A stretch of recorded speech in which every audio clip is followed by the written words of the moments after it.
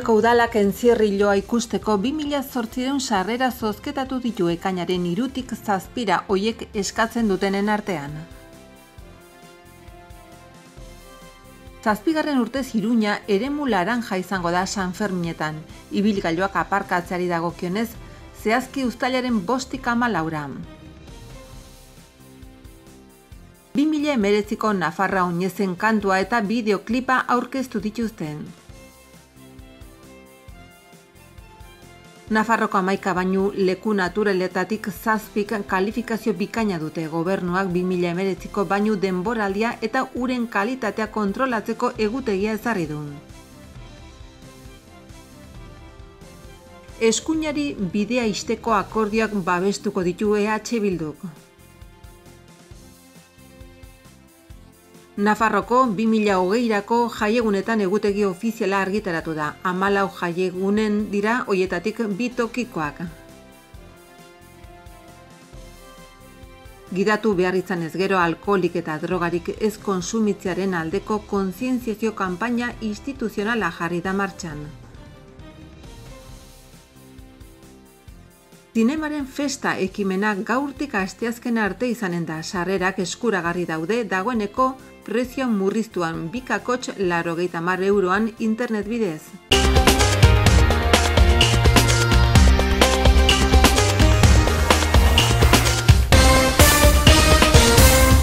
Aurten ere Iruñako udalak San Ferminetako entzierriloa ikusteko 2008 sarrera zozketatu ditu. Guztira 1.000 sarrera bikoitza izango dira hots, egun bakoitzerako 2 lagunendako 175 sarrera. Horrela egunero 350 lagun joan aldira zezenak gaseko eskortetatik San Domingoteraino igarotzen ikustera. Interesdunak 010 edo 948 herritarrendako arreta telefonetara deitu edo vbikoitza iruna.eus ala vbikoitza pamplona.esen udalaren webgunearen bidez eskatu beharko du sarrera. Eskaerak ekainaren 3tik 7 egin aldira. Sarrerak edo nork eskatu alditu, izan ere Iruñan erroldatuta egotea ez da beharrezkoa. Eskaera egiteko eman behar diren datu bakarrak hauexe dira, izena-bizenak, nortasun agiri nazionala eta telefono mugikor bat. Onuradunak ezagutzeko zozketa ekainaren 12an egingo da asteazkenarekin, eta egun horretan bertan hasita eta 14 arte ostiralarekin zorioneko irabazlei jakinaraziko zaie mugikorrera mezua bidaliz. Ondoren, sarrera jaso ahalko dira ekainaren 17tik 21 Kondestable Zibi Boxen zentroaren ordutegi berean, goizeko 9tik ordubitara eta arratsaldez 5etatik 10etara. Sarrera jasotzeko nortasun agiri nazionala aurkeztu behar da. Jaso gabeko sarrerari badago, ekainaren 24an itxaron zerrendan daudenei bidaliko zaie mezua eta ekainaren 25an eta 26an jaso ahalko dituzte.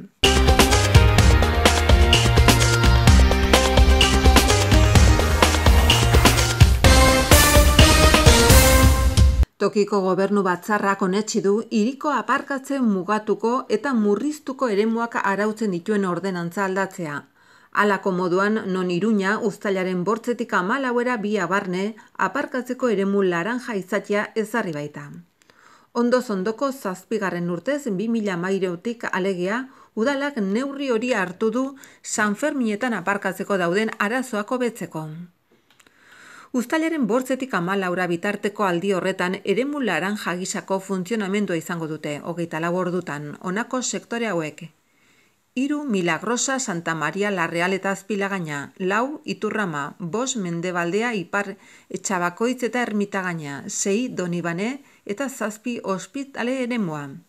2. sektoreko tarte batean zehazki Nafarroa behereko, Olibeto Kondearen, Catalina Foaiseko eta Pio 12 etorbidearen eta lehenbiziko sektoreriko mugaren artean, lehenbiziko eta 2. sektoreko bizilagun txartela dutenek soilik aparkatzen ahalko dute. Lehenbiziko eta 2. sektoretako bizilagunek soilik aparkatzeko eremua izango da, baita ere, Larraina elkartearen ondoko zonalde hori. Bigarren sektorearen gainerako hots, Nafarroa behereko eta Olibeto kondearen etorbidetatik hiriaren hegoalderantz eremu laranja nagusituko da egun hoietan. Edozein eremutan ateratako tiketek baimena emango dute gehienez ere 24 orduz aparkatzeko. Bizilagun txartela dutenek beren sektoretan aparkatzen halko dute denbora mugari gabe. Halaber, behin San Ferminak igarota aparkatzea arautuko eremuan ez da ordaindu beharko 2 astez. Uztailaren 15-tik 31 eremu urdinetan, laranjatan eta gorrietan aparkatutakoan ez da beharrezko izango ez tiketik ateratzea ez da ordaintzeare. Hori bai, bizilagun txartela dutenek soilik aparkatzeko eremu berdetan debekoa izango da aparkatzea, ohi bezala. Abuztuaren 1 ostegunarekin zerbitzura normaltasunera itzuliko da eta goiko baldintzak izango dira aplikagarri, tarifa, eremu eta kolorez bezain batean.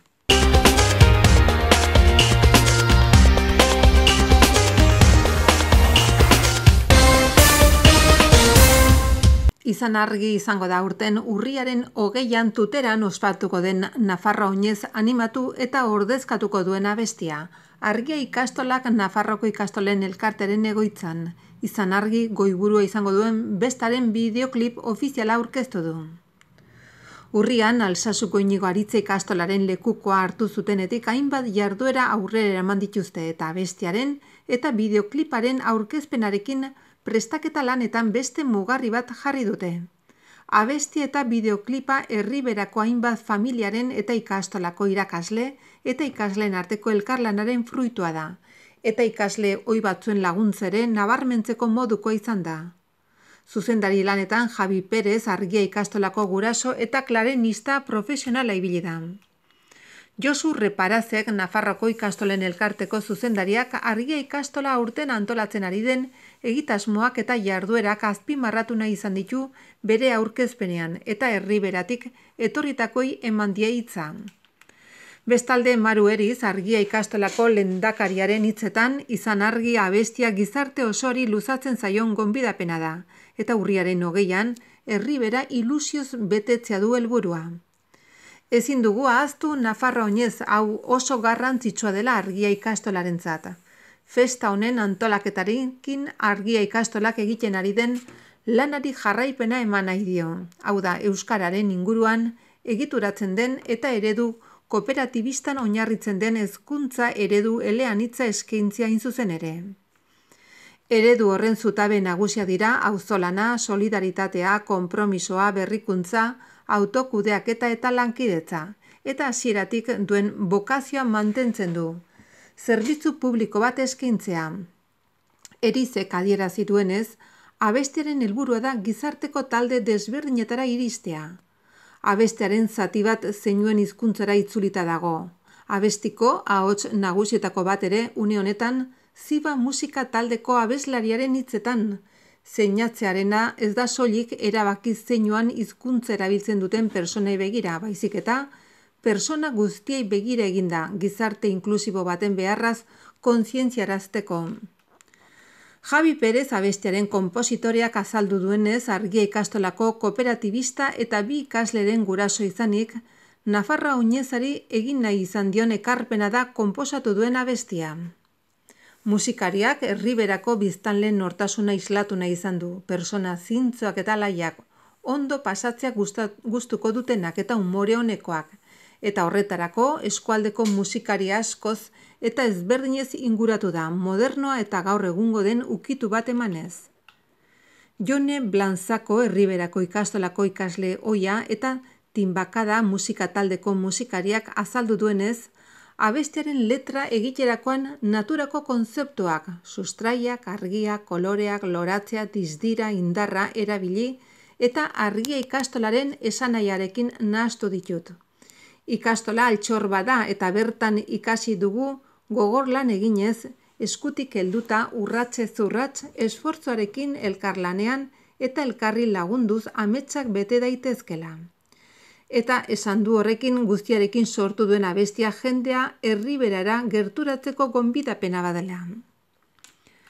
Saioa Crespo Nafarroa oinezeko abeslaria izan zen Tuteran ospatutako aurreko ediziotan ere eta eskatu du Lehen aldiz entzuten duzuenean goza ezazuen nota bakoitzarekin eta hortik aurrera entzuten duzuen guztietan altxatu eta dantzatu sentitu abesti horretarako sortu dela uste baita. Bukatzeko Argia ikastolako lehendakariak iragarri du artea oinez erakusketaren inaugurazioa ekainaren 11an izango dela Tuteran, Almirantearen jauregian.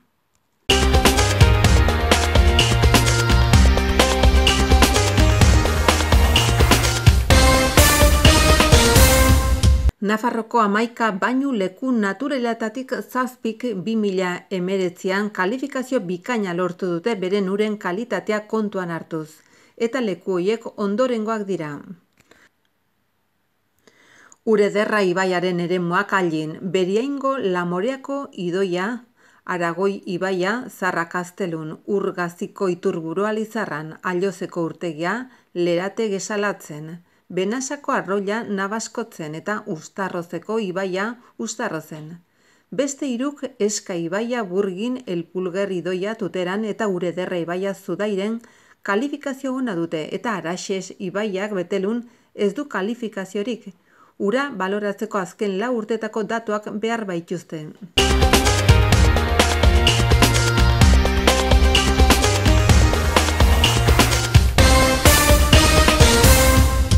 Bilduk errepresentazioa lortu duen udaletan zein akordio politika eramango duen azaldu du Joseba Asiron Bilduko Iruñako alkategaiak. Aldaketarekiko duten konpromesua berretsi du eta Navarra sumaren aurrean aldaketa alternatibarik onena dela defendatu du. Ansoain, Barainain, Lizarra, Tafalla, Atarrabia edota Eguasibarreko alkatagaiez lagunduta aurkeztu ditu datozen 3 astetan jarraituko dituzten irizpideak. 3 dira 3 direlako aurreikusten dituzten agertokiak. 3etan eskuinari bidea ixtea dute helburu. Aldaketaren indarrek gehiengoa duten udaletan aldaketarekiko alde eginen dute lehen indarra Bildu izan ala ez. Aldaketaren indarrek gehiengoa ez duten udaletan, baina PSNek baino zinegozik gehiago dituztenetan berriz, PSNeri eskatuko diote Navarra sumari bidea ixteko eta bigarren indarraren alde egiteko. Iruñako kasua litzateke unakoa. Asironen esanetan argi geratu da aldaketaren indarra dela eskuinaren aurrean alternatiba bakarra. Leia Enrique Maia eta Asironen artean dagoela adierazi du eta erabat baztertu du Maite Esporrin alkate egitea.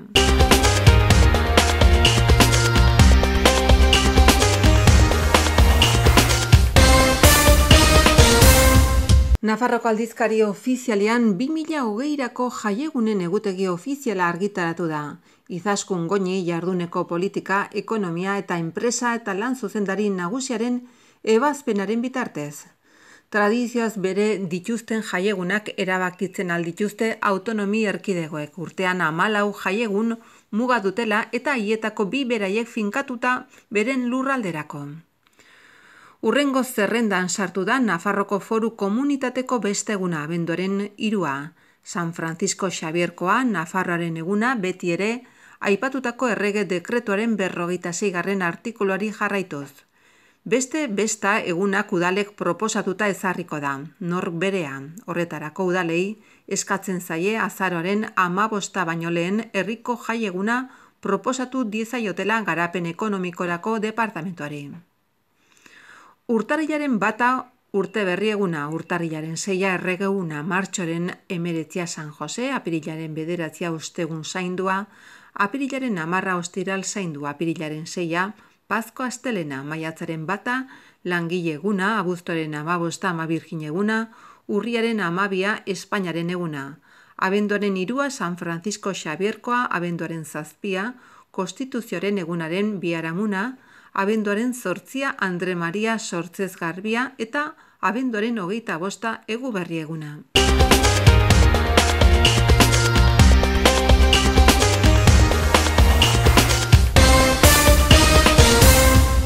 Nafarroko jarduneko gobernuak martxan jarri du gidatu behar izanez gero alkoholik eta drogarik ez konsumitzearen aldeko kontzientziazio kanpaina instituzionala.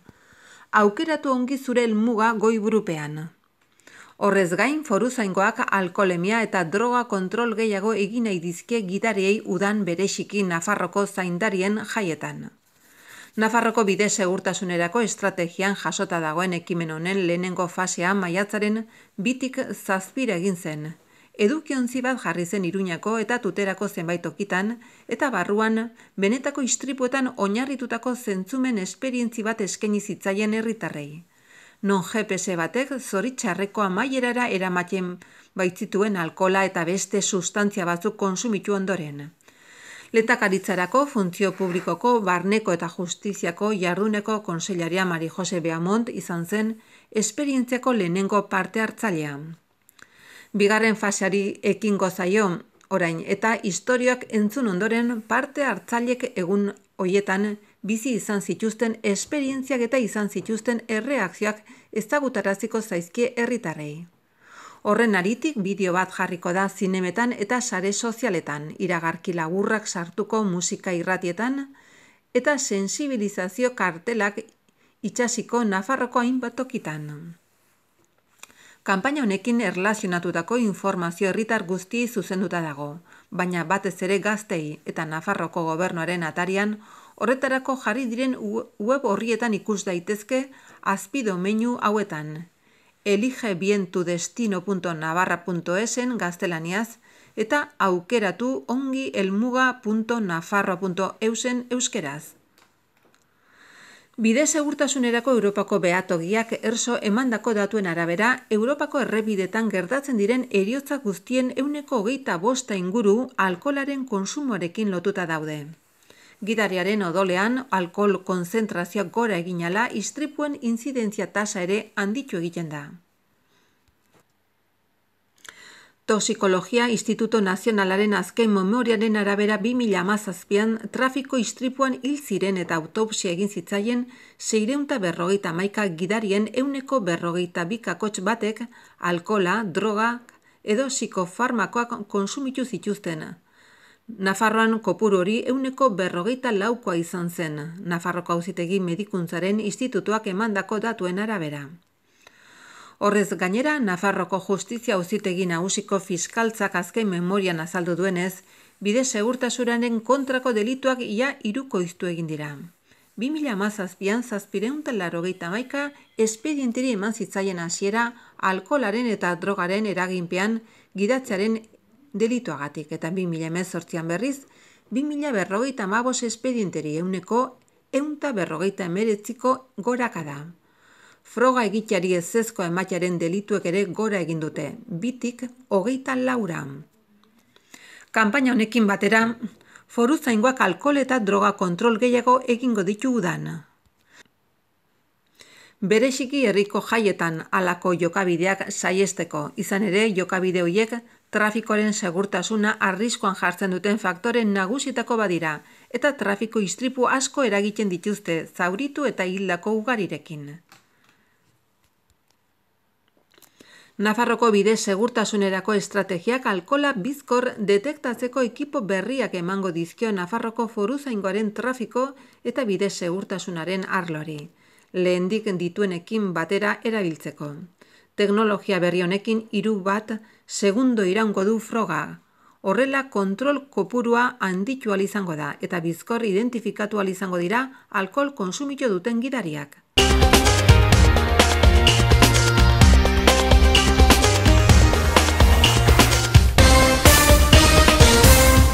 Zinemaren besta ekimena gaur astelehenetik eta asteazken arte izanen da. Sarrerak eskuragarri daude dagoeneko prezio murriztuan internet bidez. 16. aldiz iritsiko da gaur zinemaren besta aretoetara. 2,90 zentimotan erosi daitezke filmiak ikusteko sarrerak eta dagoeneko internet bidez salgai daude. Zinematokira joateko gonbidapena da, ohitura kultural eta soziala galez dadin. fiestadelcine.com webguneren bidez erosi daitezke gaurko, biharko eta etziko sarrerak prezio berezian. 60 urtetik gorakoek eta 14 urtetik beherakoek ez dute behar izanen inolako akreditaziorik. Zinematokietan ere jaso daitezke sarrerak gaurtik aurrera.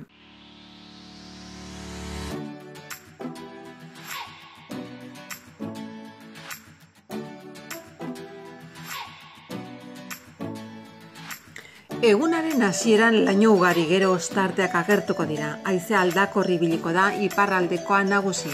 Temperatura maximoak nahiko edo nabarmen jaitsiko dira. Astearte goizean txukun, arratsaldean lainoak ugaritu egingo dira eta zaparadaren bat bota dezake. Goizean goiz hego-mendebaldeko haizea bizia ibiliko da. Arratsaldean iparraldera aldatuko da, temperaturan aldaketa handirik ez.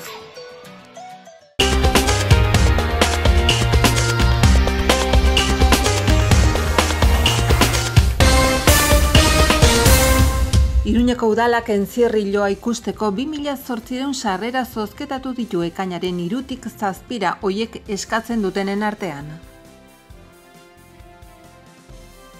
7. urtez Iruña eremu laranja izango da San Ferminetan.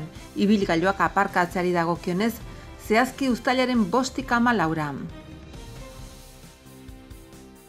2019ko Nafarra oinezen kantua eta bideoklipa aurkeztu dituzten.